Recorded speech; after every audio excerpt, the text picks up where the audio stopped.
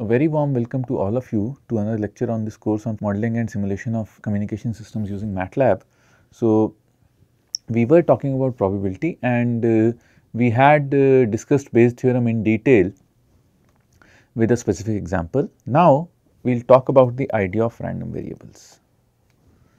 So, a random variable basically x, random variables are generally represented using uppercase letters. So, x, a random variable, is a function that maps the sample space or the outcome from a sample space to the real line. So, for all omega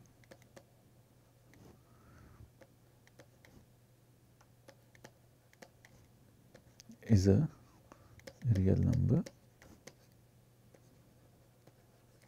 So, x is a real number and we can therefore say that rather actually a random variable is a function that deterministically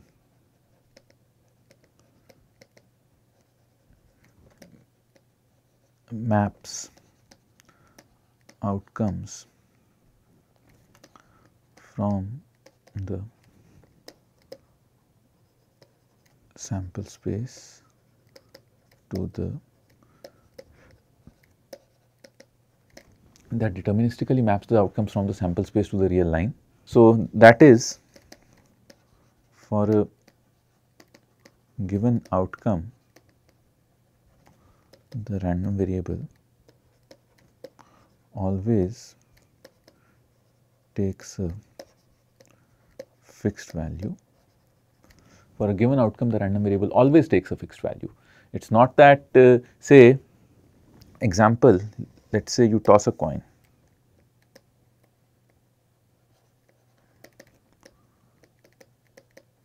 and say the sample space basically is heads and tails and say head equals 1 and 0. Therefore, whenever the outcome of the coin toss is a heads, you get a 1. Whenever the outcome is 0, a tails, you get a 0. So, it is a deterministic mapping from the sample space onto the real line. So, it gives basically what the idea of a random variable is to give numerical values to the outcomes of any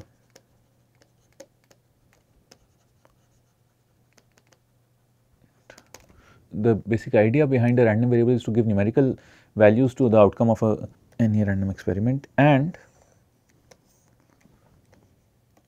like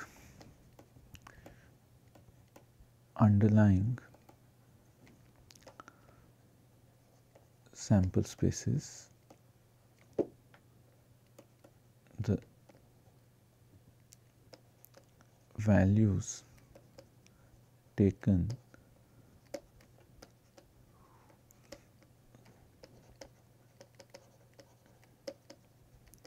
also be both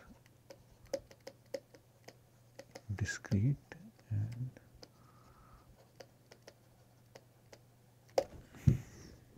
values taken by a random variable can also be both discrete and continuous. So, we are now in a state to define the three fundamental defining functions or three functions that characterize a random variable. The first is the probability mass function.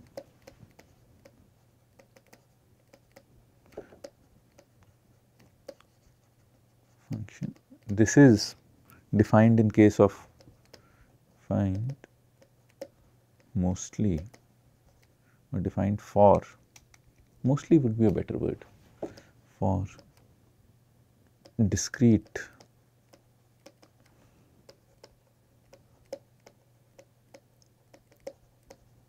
defined mostly for discrete random variables, and the probability mass function. So, this is denoted as f. This corresponds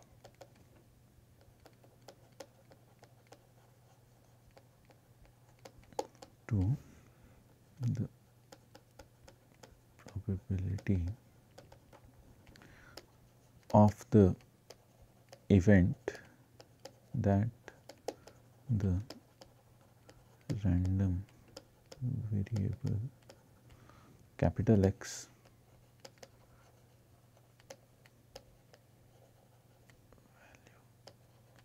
corresponds to the probability of the event that the random variable capital X takes a value small x. That is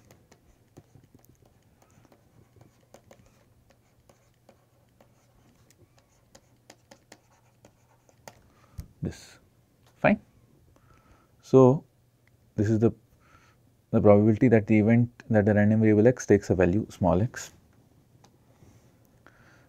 Correspondingly, we define the cumulative distribution function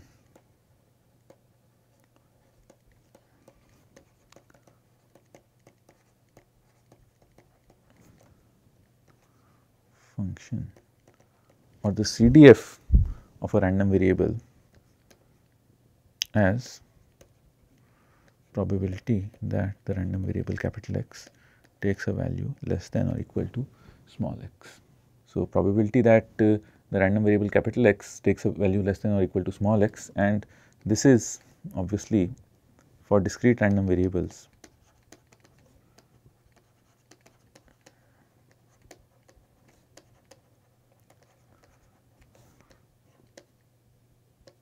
Fx of x equals summation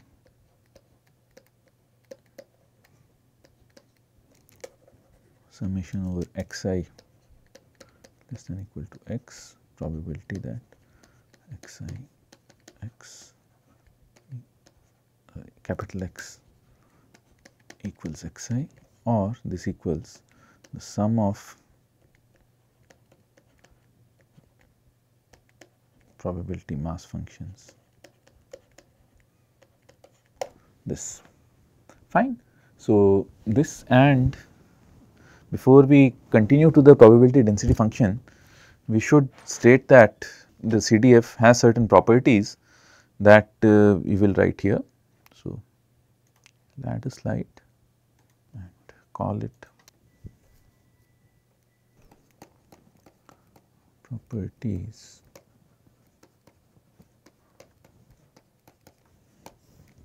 of the CDF. So, these are the properties of the CDF. I will write these down. It is bounded between 0 less than equal to, it is bounded between 0 and 1, 2, probability that x1 less than equal to x less than equal to x strictly less than x2 is x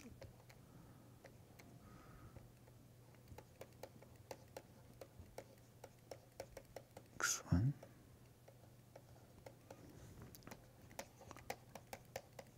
it is a non-decreasing function of x. It is a non-decreasing function of x. Here it is important to just identify that capital X denotes the random variable and small x denotes value taken by the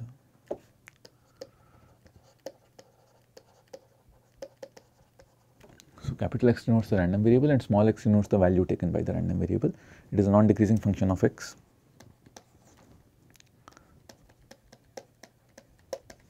Sorry, fx0 x minus infinity equals 0, 5 fx of infinity equals 1, and it is continuous on the So, the CDF of a random variable is continuous on the right. So, that said, we are in a position to define the probability density function or the PDF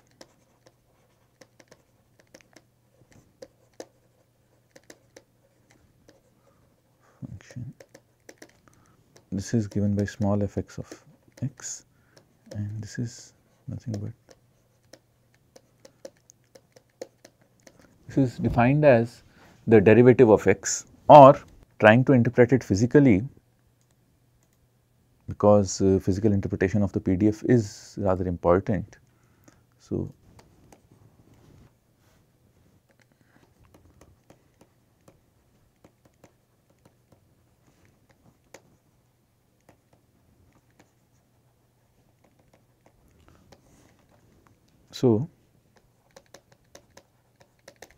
equals this piece, and hence limit delta x tends to 0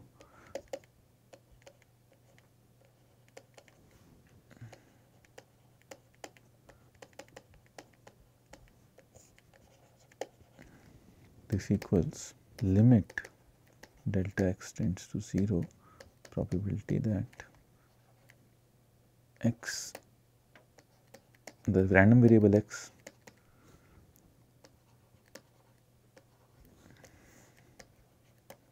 or this is the limiting probability that 1 over delta x times. So, in words, or the weighted probability that the random variable x. So, this is for a continuous random variable. As we said, we can only define continuous random variables in terms of ranges. The random variable x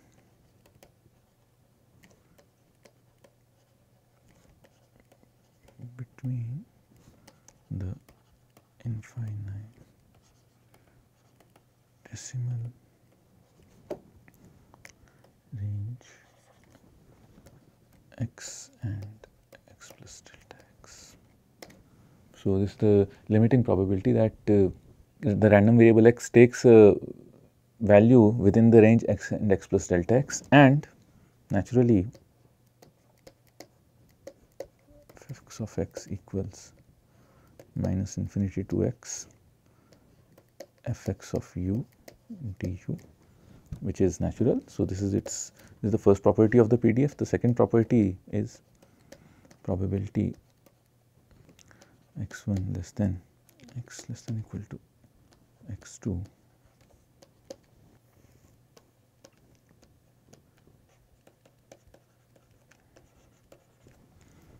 fx of x dx. Third property is that since fx of x, so do not know whether I include that is, since fx of x is decreasing, since fx of x is non decreasing, its derivative is always non-negative. Since this is non-decreasing, its derivative is always non-negative. Fine.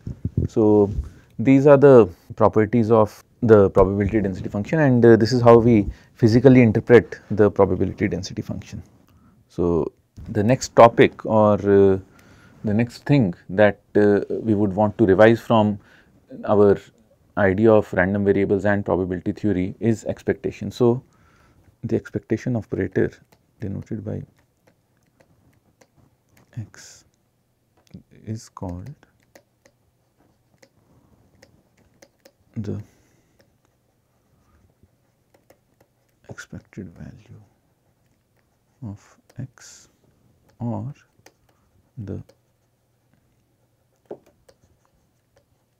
for practical data, this is roughly equivalent to the average. This is not the average, this is equivalent to the average, and expected value of x in the discrete case is defined as summation, say if x takes values from the set capital X, then from the set, then the expected value of x is defined as summation for all x in x times, for all x in the set, small x times the probability of x taking that value for discrete. So, this is the discrete case.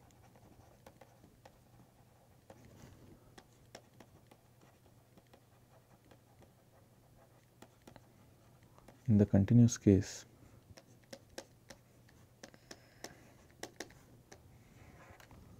x dx minus infinity to infinity. This is how you define the expected value or the expectation of x. So, as I said, this defines the average, or this is close to the notion of an average that we have. The next idea that we want to discuss is that of variance. So, the variance is the expected deviation that the average that a random variable is expected to have around its expected value or mean, and you can define the variance of x is defined as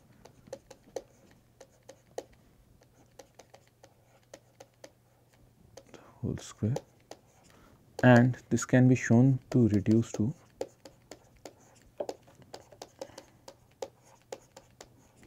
this. So, this is how you define the variance. In general, the nth moment of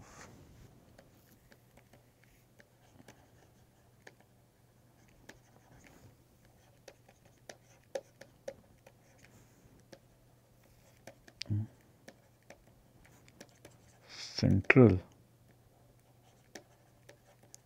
moment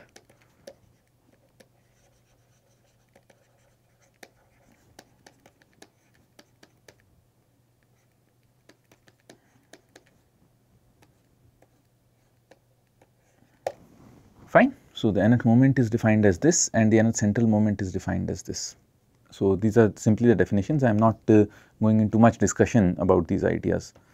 I believe these ideas would be discussed properly in a course on probability theory, but this is not that course. So, we will just introduce these ideas and will not go into much details. So, the next thing that, or the next idea that we want to quickly cover is functions of a random variable. So, if gx is the function of a random variable y gx variable x, then fy y equals probability of y less than equal to y, probability of gx x. So, this can be written in terms of gx less than equal to y. So, this can be written in terms of the probability density or the cumulative distribution function of y one way is this, another, so this I am defining just as a, this is a shortcut, or a formula or whatever you want. You can obviously prove this, but since this is not a course on probability, we will not prove this, but we will say that Fy of y, the probability density function of y, equals dx by dy absolute value times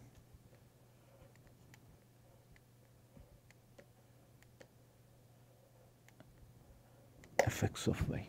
So, this. So, that is, or rather fx of x, fx of g inverse y, and if